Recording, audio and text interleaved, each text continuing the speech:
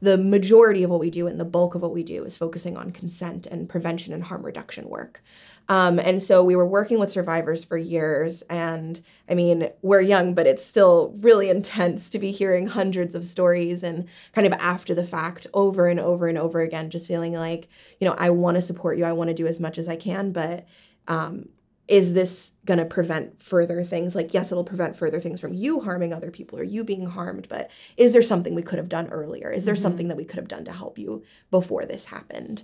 And so that's really how we got into consent education, is really wondering what are the basic skills, the communication skills, the understandings of power and negotiation that we need to be able to build consensual communities, to be able to avoid the kind of harm that we're having. And I think that to me, consent is really how we operationalize liberation.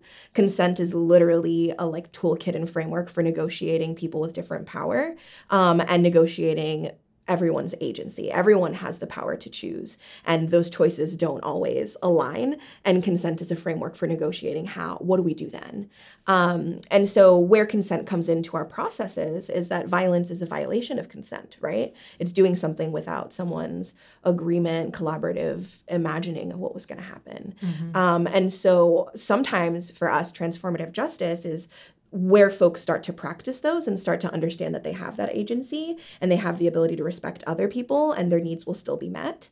And that is a whole different framework of looking at the world and looking at the way that you live your life. And I think what's been interesting is working with other practitioners, especially around restorative justice. It's like we can work through what happened. We can talk to each other about, and I'm not, this happened, that happened, get into all of the details.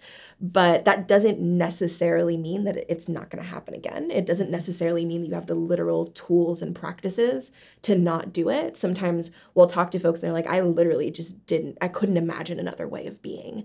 And for me, consent and consensual tools like our consent workbook that we make is giving you a lot of really tangible practices to know what to do, to imagine other choices, because there's always a choice. And so people excuse or deny or make a lot of reasons why they may be doing harm based on not imagining any other way of being. And consent gives you a lot of practices and ways of imagining other ways of negotiating people not wanting to do what you want to do. Yeah.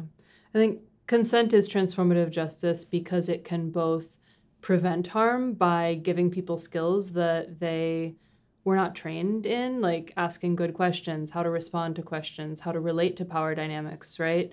And it can also respond to harm, which is that if someone's gone through a restorative process, it can add a transformative component to it by offering them some education on how to not repeat the harmful behavior once they've set that intention. And become an agent for bringing consent into their community, right? So I think that there's a way in which understanding harm that happened between you and another person can actually, in our experience, a lot of the folks that we hold end up becoming facilitators, end up becoming agents for consent. And hey, I didn't have to do this harm if I knew other ways of being. Let me teach you, because I don't want other people to be in this position of feeling ashamed of who they are and what they've done, and realizing that there are options. Yeah, and hurting people they love. Honestly, that's very painful. Yeah, people don't have very good models of healthy consensual love. People often think that abuse is what love looks like.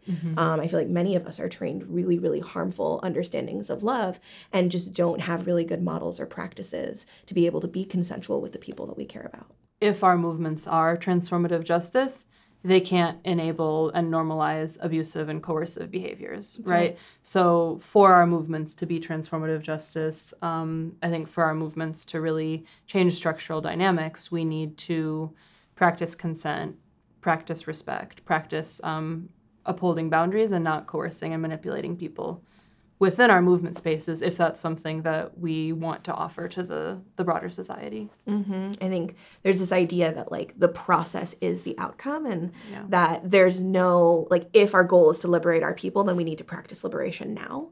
And so I think that more movement spaces need to understand what they do as transformative justice and move through the world in that way as well.